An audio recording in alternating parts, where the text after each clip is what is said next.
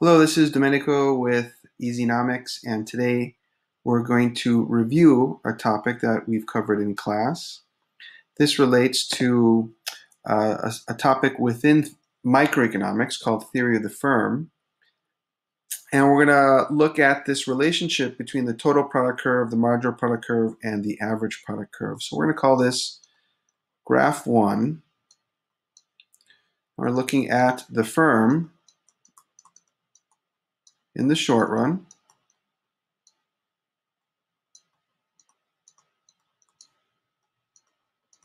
And we're looking at the relationship between the total product curve, the marginal product curve, and the average product curve. So we want to remember that the short run, right, in the short run,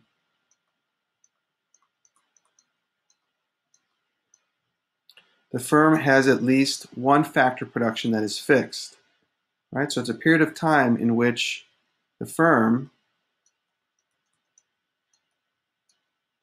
has at least one factor of production. They can have two or three of the four factor production, but at the minimum, one factor of production. Sorry, one factor. It's a little error there.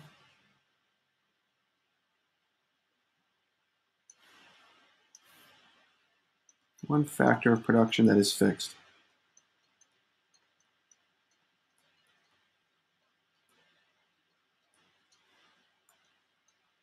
Okay, this means that we cannot change its quality or quantity. Right? We can't change the quantity of this fixed resource. We can't change the quality.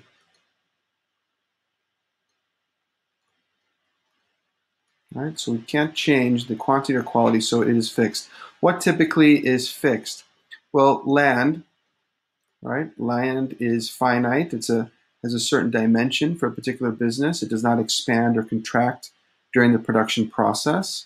Another example of a fixed resource could be physical capital, such as the building that the manufacturing is occurring within, or the office space that a business is operating in, or the commercial space, again, that a restaurant is operating in. So physical capital includes a building, for example, a building that is fixed.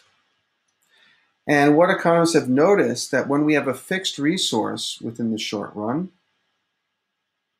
that as we add more and more variable inputs into the production process, those variable inputs begin to confront the limitations of the fixed resource. And that's something that we call the law of diminishing marginal returns. The law of diminishing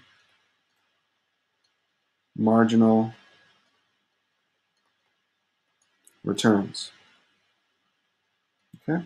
Essentially, it states that within the short run, as we're adding variable inputs such as labor into the production process, that initially, as we add these variable inputs like labor, we start to have an increase in the marginal productivity. They begin to specialize and they begin to divide tasks between each other. We get a high degree of productive efficiency. That's reflected here in this point from point A to point E. We're going to discuss this in just a second. So we see marginal productivity rising due to specialization, also due to division of labor.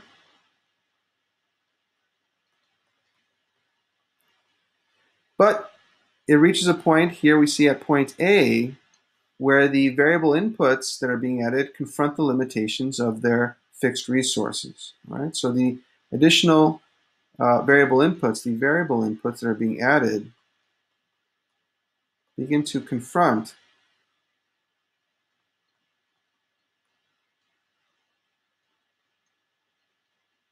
the limitations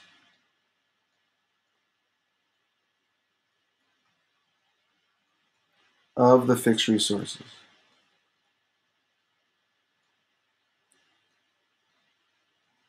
Okay? So perhaps there's not enough space for all of these additional workers that are being added to be efficient So they start getting in each other's way. They start bumping into each other. Imagine an overcrowded restaurant where there's just too many waiters. As they try to squeeze through the door of the kitchen, which is a bottleneck, they might be bumping into each other accidentally, um, bumping into each other and dropping plates and so forth. So they're reducing the productivity of each other because there's just not enough space for them to operate efficiently. So the limitations of those fixed resources, as we continue to add variable inputs like labor, the productivity, the marginal productivity starts to fall. So that's just a quick review of what we've covered in class. We went over the short run, we just went over what it is, and we see how it relates to the law of diminishing marginal returns. So a graph that we would use to illustrate this would be what you see here. But in order to understand it, we need to first understand what is the total product curve. So the total product is just the total quantity of output produced by the firm, the total quantity of output that's being produced by the firm. And here we see that the total productivity curve has a parabolic shape. It's a parabola. It moves up and then it goes back down. We'll discuss that in just a moment. Next, we have the marginal product curve, which is the change in the total productivity. Right? How many additional outputs do we get when we add additional variable inputs? So it's the change in the total product over the change in variable inputs, such as adding more and more labor to the production of some good or service. And next and last, we have the average product curve, which is the total product, or all of the output being produced, divided by the quantity, the total quantity of variable inputs. And this tells us, on average, for each unit of input, how many outputs we get. Okay, so total product is the total quantity of outputs. Marginal product is the how many additional outputs do we get when we add more and more variable inputs. So after we add an additional worker, how many additional outputs do we get? And average product is telling us, on average, for each input, how many outputs we get. Or in this case, for each worker, how many outputs is that worker producing? Okay?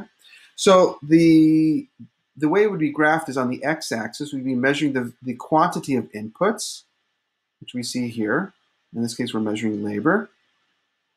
And on the x-axis, we're measuring the quantity of outputs. Now, this is important since in Econ, we're so used to graphing quantity and price, quantity on the x-axis and price on the y-axis. We've got to remember that in this case, it's slightly different. We're measuring the quantity of inputs on the x-axis and the quantity of outputs on the y-axis. First, we would draw the total productivity curve as a parabola, as you see here. And then we label it total product, or TP. And after we've first drawn that parabola, we then want to mark where is it at maximum. So at point C, it's at maximum. What I typically like to do is draw a dotted line straight down. All right? So we can see where it hits 0, and this is going to be important in just a second. In addition to that, next, I would then look for when the total productivity curve starts to slow down. So here we see it's increasing, right, at an increasing rate, and then after point B, it starts to slow down. So once I have marked that point, I'm going to draw another dotted line coming down, right, and this is going to be important in just a second. Next, I would draw the marginal productivity curve. I would make sure that it would rise and hit maximum, which we see at point E, where it's meeting that dotted line, where the total productivity curve is starting to slow down. And then I would draw the marginal productivity curve going down to 0, and it hits 0 exactly when total product is at maximum. And I can have it going down to negative territory, and then I'd label it marginal product curve. After I've drawn my TP curve, and second, my marginal productivity curve, and making sure it's aligned with these dotted lines, I would then draw my average product curve, and I'd have it starting where MP and AP meet, which is at point A, have the AP curve rising, and then at the point where it intersects with the marginal productivity curve, then have it immediately going down. Okay? So a quick overview, and then we will analyze this graph. We're going to assume that we're looking at a coffee shop, okay, a small coffee shop, and we're looking at the impact of adding workers. So we have the first waiter, the second waiter. Here you see the third waiter, the fourth, the fifth, then the sixth waiter, the seventh, the eighth, ninth waiter, etc. And here we're also measuring perhaps the number of coffees being served from 0 up to infinity. So when the entrepreneur hires his first worker and then his second worker, we see the total productivity curve increasing at an increasing rate, and the marginal productivity also rising. From worker number 1, 2 to 3, they begin to specialize and divide tasks between them. There's enough space for them, there's enough resources to be shared, and they're really increasing their marginal productivity. So from point A to E, we see increasing marginal productivity, which impacts the total productivity curve because it's increasing at an increasing rate. Then these workers, from worker number 3 to 4, they begin to confront the limitations of their fixed resources. There's not enough space, there's not enough resources for them to share, and so they're starting to get into the way of each other. Perhaps they're bumping into each other and dropping plates. So the marginal productivity is decreasing. We're getting decreasing marginal productivity from point E to H to F. That signals that the total productivity curve is beginning to slow down. And then marginal productivity by the sixth worker hits 0, where total productivity is at maximum. So that's the most amount of output we're going to get at this coffee shop. And then as we add the seventh, the eighth, and the ninth worker, there's just way too many waiters in here, not enough resources, not enough space for them. So the marginal productivity is negative, and the total productivity is decreasing. So that tells us that the marginal productivity curve is the slope of the total productivity curve. Essentially, it is the derivative of the total product function. So the marginal product is kind of dictating to the TP what to do. Marginal productivity is positive and increasing, so the total productivity curve is increasing at an increasing rate. Then the marginal productivity curve is still positive but decreasing, so the total productivity curve is increasing at a decreasing rate. And then the marginal productivity curve is negative, so the TP curve is falling. What about the relationship between the average product and the marginal product? We can think of your grades, right? The difference between your average grade and your marginal grade. Perhaps you have an average grade